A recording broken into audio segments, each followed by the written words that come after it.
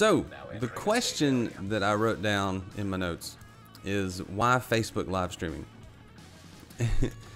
I ask myself.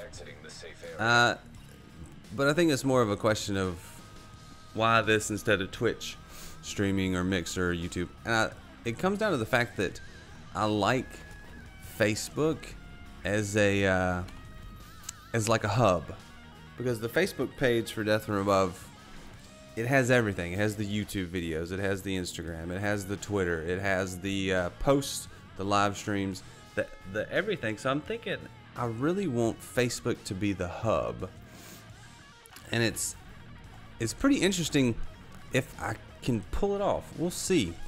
It'll take a while before I get it up to where I want it to be, but once it gets there, I want to see what happens, because I want everything to be there. I want everything to be happening, and I want, if someone wants to find me, they can find me on any one of those locations, or they can come to Facebook and find all those locations, because I think Facebook's push towards game live streaming makes the Facebook page a very interesting place to be, especially right now, because they're still getting everything up and running.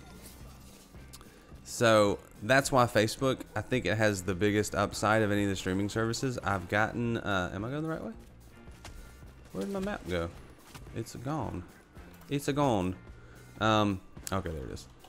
It's got the biggest upside, and it's the most interesting place, and I think it fits what I want to do the best. So that's why Facebook live streams.